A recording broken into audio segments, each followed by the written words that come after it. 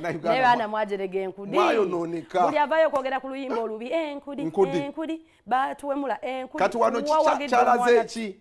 Tebanaigwana bono ne fo babye bibanyirira. Kyalaze mbu bye mutayagala mu abatono silent majority bye yagala. Mukwatuwa ku byo muziki.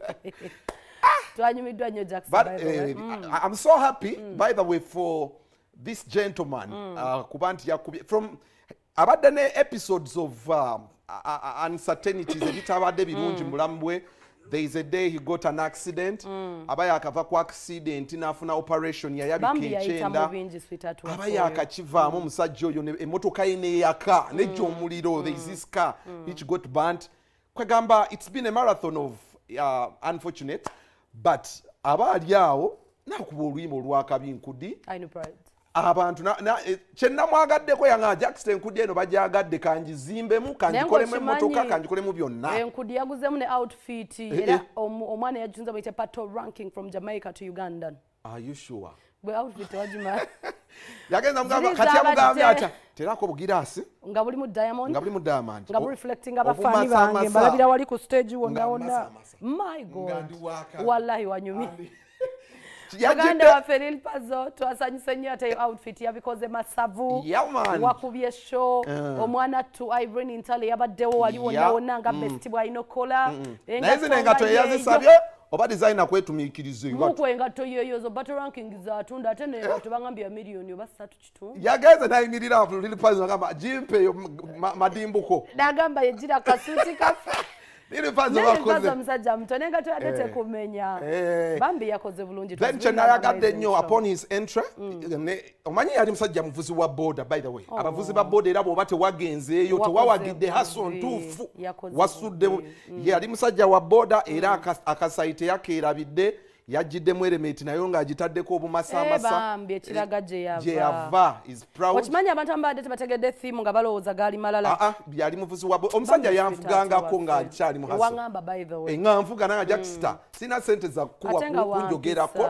naye kankuvuga I'm like wow what a hustler. You know, some people lero nina ka video kengoza gende otera ku TikTok it was about your own timing buli muntu olina time yes I believe it's his time to shine because he was patiently waiting for this moment so mulimu abantu nga breyo wejja banange sanyukako oba bonye ekimala ate okoleredde kyoli so Lil Pazo congratulations. I like the fact that oluyimba lukamudde tayatuddeko Lil Pazo adakubira n'okubira n'agamba waaye enkudi tewalutegedde gwe enkudi tomanyi nti ye hit I love the way promoter najjukira banange oyagala mmeka milioni 5 sikuseera okitegeera era wonna kati wadde okimanyi enkudi twagifunyemu emmotoka era nawuliddeko n'omukyalo omulungi n'ebyo si byamubaami kwanza abantu kunjogeza kigambo I believe they are friends gwe tudde mazima kyogamba ntala abaddewo emyaka gyonna nga talina mwami yali talina hiiti abakazi mukyuka tekisoboka ayiri nalina okubanga yafudde ekyama mu musajja ayiri akakanyirira ebeera laavu omanyi mukazi wagwa mu laavu n'omwagala ebituufu anyirira kati omusajja asanyuka nga nkudi amwesibyeko abibaawo nti bebi nkwagala Jax I believe we date people that understand us omuntu amanyi nti oli kyali wange this is business. You understand? Nekano wakasemberezo. Ani yagamba nti no omwe bagusembereza kandi. Tawulira kembozi ya gundi kuli 7 ya mugambe enkudi oyagana namugamba n'olimba lwange sijja ddukuwa. Kandugabe. So mune bana balabika obwa innocent naye bazibu muko but I believe they are friends. I really believe they are friends. But I like the fact there is nothing that really combines them. A ridings ne muganda wange Lil Pazo all through ne kusho yabaddewo because come what the time you and when engeri gyebadde yewala ebibuuzo ntale sikiwanti eno yali love it's friendship and business muli mulava kana kano kale ebeeta kano Lil Pazo soboka alebeeta kituufu sijja muwolereza naye nsaaga Lil Pazo wamuolebeeta kuba oli musajja naye you are friends soko tulage kushoka we yatambudde nkudi fest.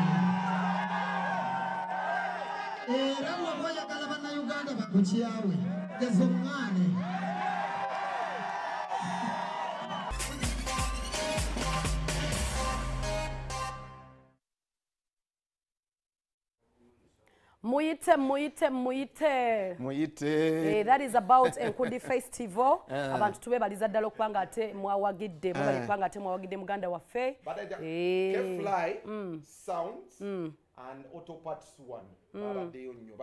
Bana abaffe bambi. They're really sweet people. Abemengawo. We are trying to introduce to them to these people. Era mwebali kusitukiranga naffe tujja bawagira. Big up on yourself, Karule. Big up on yourself. Big boss. Anyongere kwangera mbajjukiza munanga Bring Talent wamuguddeko budde nenga buweddeyo. Tugenda kale kubaterayo Bring Talent wamuguddeko